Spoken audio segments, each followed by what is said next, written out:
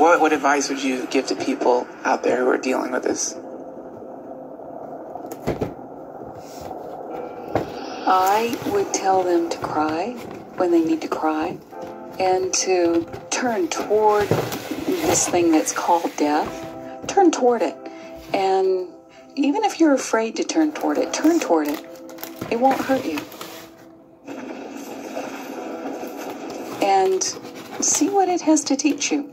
It's a tremendous teacher, free of charge. I don't think it'd sell a lot of goddamn tickets if it was trying to. That's a show I'm gonna skip if I can. Wow. But it's a teacher. I mean, we're talking about teachers. It's the real deal. Yes. And you know what I find is that the closer I get to physical death, the more alive I feel, and the more present I feel, and the more real I am.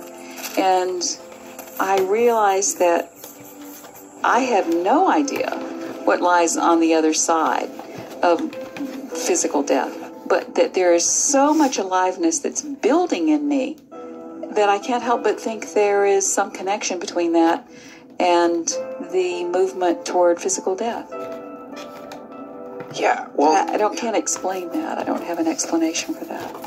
But I do think that we suffer more if we resist that flow of the river.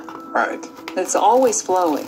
That if we try to get over there to the side so that we can get on the bank and be exempt from the flow, that's where we begin to suffer. Right. More and more. It's just letting go into that thing. Yes. And the amazing thing about letting go into it is that you find that this thing called love is supportive, that it holds us. It has a quality of benevolence that we might have never noticed. And we ask, what's that? What is it that has the quality of benevolence? And the only word that I can come up with is reality. Reality actually has this quality of benevolence. Yes. Right.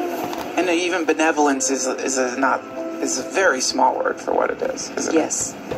It's just so intense. This experience of love energy is so powerful that to combat against it, we build an entire life, an entire ego to try to not feel it. Yes. It's just so overwhelming. It is. It's a killer. It's ego death. Yeah. Not desirable. It is desirable, and that's why it hurts. It's ego death. Your heart cracks open, and your ego is dying. Right. But you find that ego death is a transfiguration. It's an alchemical transfiguration.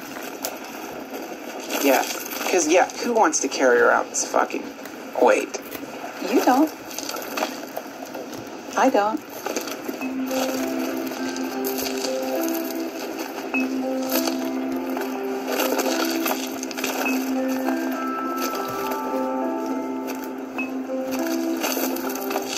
Well, I love you very much, obviously.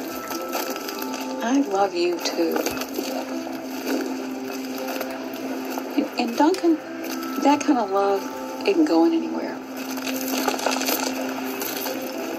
That's another thing you find. That I may leave this plane of existence sooner rather than later, but the love isn't going anywhere. I'm as certain of that as I am of anything.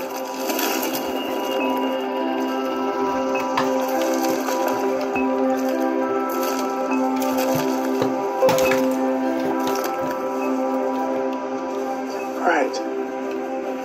I believe you.